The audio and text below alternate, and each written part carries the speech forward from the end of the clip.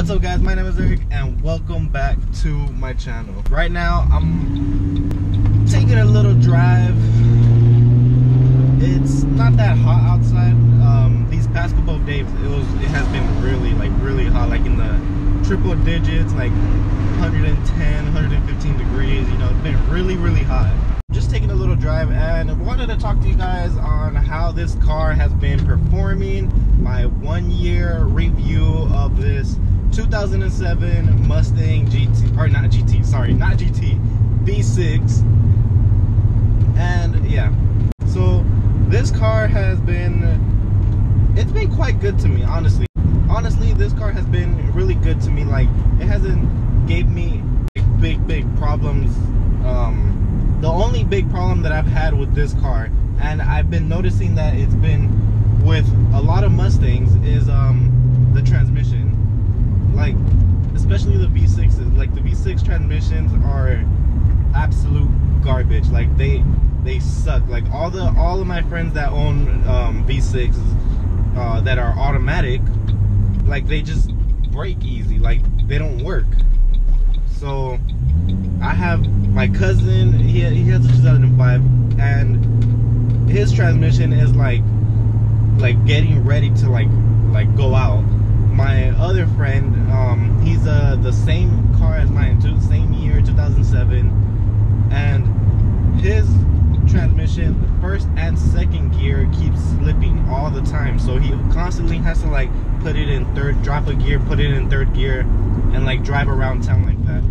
And it's a very expensive fix. It's like a $2,000 fix for anything from the transmission, and it's just expensive.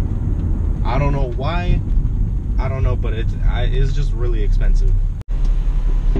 As far as the leather seats, guys, oh my god, the leather seats in this car are like, in the summer it's bad, in the winter it's cool because it keeps you cool, but in the summer these seats are terrible, guys. Like, I get in my car and it's super hot. So yeah, this car is surprisingly holding up like phenomenal. Like, every day I step on the gas to the floor, every day, at least once a day, and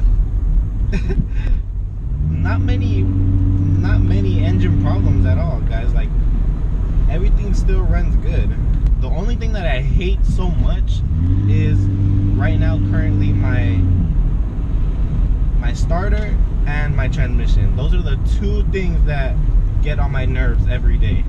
Like, I can't drive this car in the summer, like when it's super hot, like when the sun is like boiling hot and the temperatures are like 100 degrees. I can't drive this car because, one, my starter, if it gets too hot, my starter will heat up and it will like give me a hard time starting.